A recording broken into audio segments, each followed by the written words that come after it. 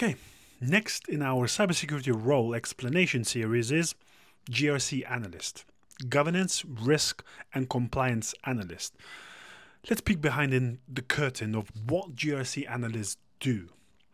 People think cybersecurity is all hacking and firewalls, but someone needs to make sure the company actually follows the rules.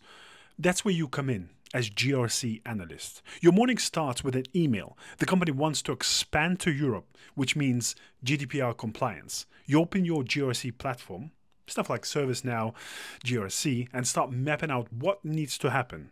GDPR has 99 articles, and you need to translate that legal jargon into actual security controls. You schedule meetings with data protection team, HR, and IT. This is where communication skills become everything. You are explaining to marketing why they can't just buy email lists anymore, and to developers why they need to build in data deletion features. You're not just the rule enforcer anymore. You're the translator between the legal, business, and technical teams. By afternoon, you're conducting risk assessment using risk software. You are evaluating a new cloud security service the company wants to use. What data will go there? What happens if it gets breached? You assign risk scores and document everything in Excel. Yes, Excel is your unexpected best friend in GRC. Next week is the ISO 27001 audit. You've spent months preparing, ensuring every policy is updated, every control is documented. You're reviewing evidence in RSA Archer, making sure you can prove the company does what it says it does.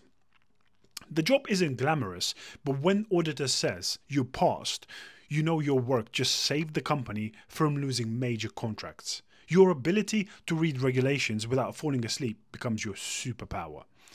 You're the reason the company stays compliant, insured, and trusted.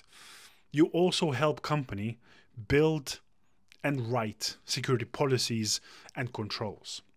Now, the typical certifications in that type of field would be ISO 27001 lead auditor. There are specific GRC certifications that might help you, but you need to understand stuff like NIST CSF frameworks, NIST RMF frameworks, how risk assessments are done and risk is measured and calculated, and how to meet compliance regulations. So let me know, guys, if you are pursuing career in GRC, how are you developing your own skills and paving your own cybersecurity journey? Until next time, hope this explains you guys what is GRC. Catch you later.